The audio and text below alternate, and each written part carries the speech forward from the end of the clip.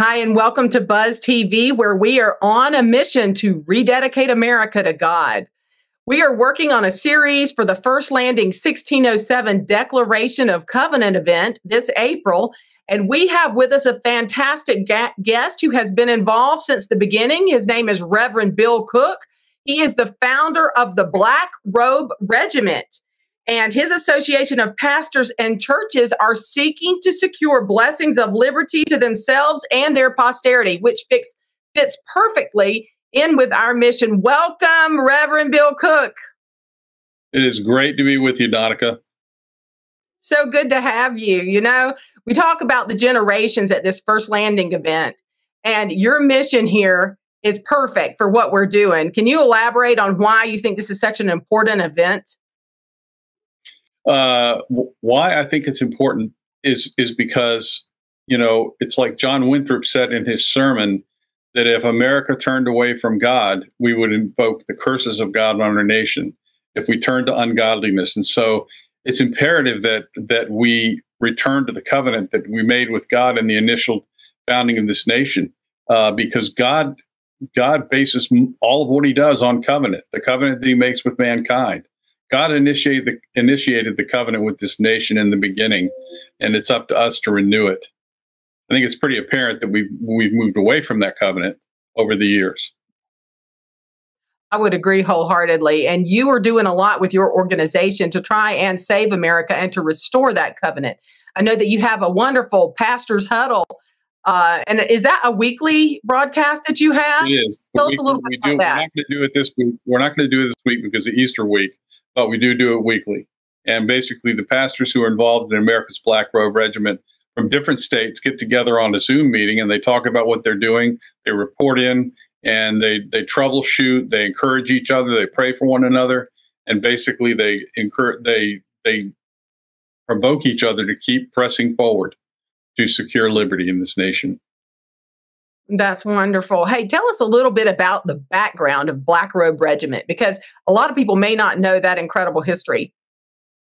You know, it tickled me when you said I was the founder of the Black Robe Regiment, because there are a lot of I'd call them small organizations throughout the United States that call themselves Black Robe Regiment, and the real founder of the Black Robe Regiment was the British during the American Revolution, because they referred to the American clergy who wore full-length black robes as the Black Regiment. It's because the clergy wore black gowns when they preached, and it was really kind of a slam on the clergy. It was an insult on what they did. Anyway, yeah. So saying that, what I want to just finish with that on is that it was a rebellion against tyranny. The clergy were at the forefront of it. They were considered the chief agitators of what the British called the rebellion, which we call the War for Liberty.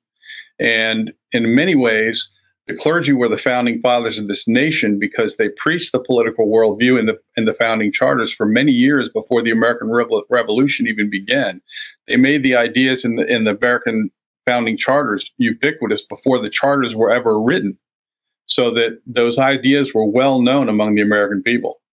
If our age group, Bill, doesn't wake up and realize just how much tyrannical force has been used to suppress our religious liberties today, it's been a slow boil. We're kind of like the frog in the hot pot, and it's boiling now. So could you identify some of those tyrannies for us that you are fighting against? Tyrannies, COVID, abortion, it's all based on a lie. It's really an effort to diminish the American population. You know, if you look at what happened after World War II, 40 million babies were born after World War II. And I think that the Russians looked over at America and saw that, and they freaked out. And they undertook a campaign to convince us that we needed to allow abortion, that we needed to reduce our population, and so forth. And they're still doing it today through COVID. But it's still the shedding of innocent blood. And one of the reasons that we're calling clergy to the forefront of this battle is because we believe there's incredible power in the pulpits of America. And if clergy will assume their duty, assume their responsibility in the pulpit, and preach the whole counsel of God, this nation can be turned around. I honestly believe that, and so it's imperative that this happen. And I believe I believed it's imperative for a number of years, and so we're continuing to press forward on our mission. We want to establish a company of pastors within every political jurisdiction in America, pastors asserting their own and the vital leadership and influence of their congregations within civil government, in an effort to secure the blessings of liberty. If the church turned around and took its role in the civil society seriously and began to demand that liberty be respected and honored, it would transform this nation. And so that's what we're seeking to do. That's fantastic. And thank you so much for taking the time to be with us. This has been Reverend Bill Cook of America's Black Robe Regiment.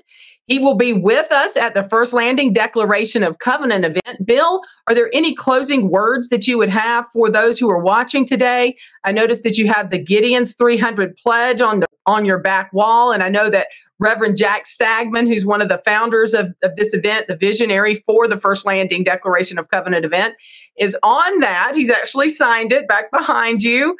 Is there anything that you see that may be mobilizing? Because Jack tends to say that we're mobilizing the Gideon's 300 at this event.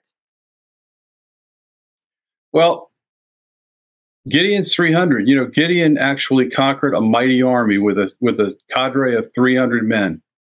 And it's not going to take all the pastors in America to wake up and smell the roses, if you will, and get involved.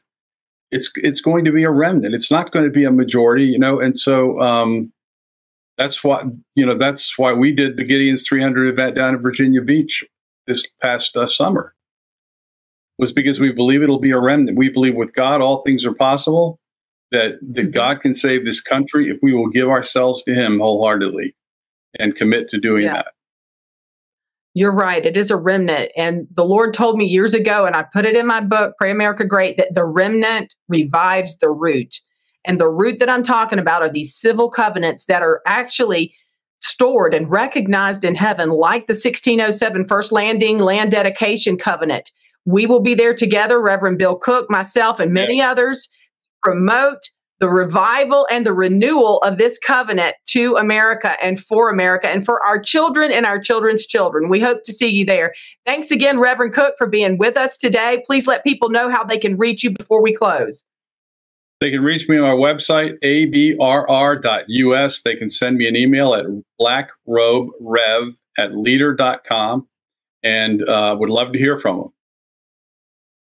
Thank you so much. Thank you for joining us here on a Mission to Rededicate America to God. I'm Donica Hudson for Buzz TV. Thank you and goodbye.